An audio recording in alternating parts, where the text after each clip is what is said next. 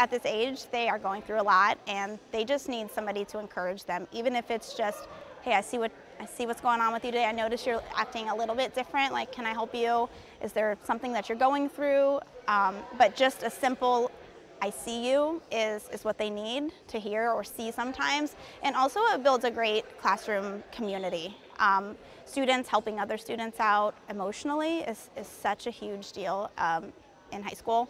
And also the teacher to student relationships, I feel like, are what build the academics, because they trust me. My students don't really enjoy math, most of my students, so just building that culture, like, hey, you can try, and if you fail, it's okay, we can try it again, and they just trust me, and I think that's what's most important.